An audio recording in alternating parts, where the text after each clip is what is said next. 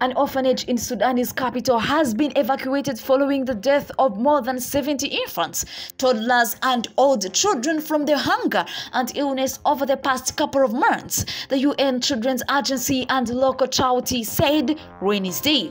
The tragedy at the Al-Maigomra orphanage made headlines late last month as fighting raged outside between Sudanese military and the paramilitary rapid support forces.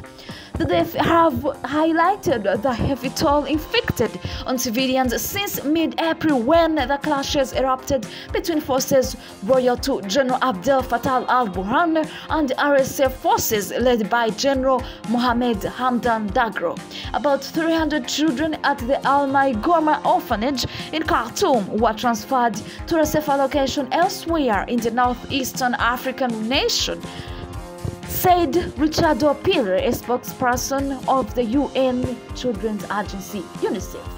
Sudanese ministries of social development and health have taken charge of the children, while UNICEF has provided humanitarian support including medical care, food, education activities and play, Pills said in an email to the Associated Press.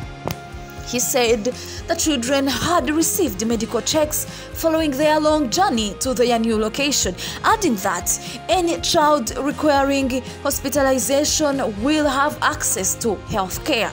The International Committee of the Red Cross, which helped the evacuation, said 70 caretakers had also been transferred with the children to safe facility.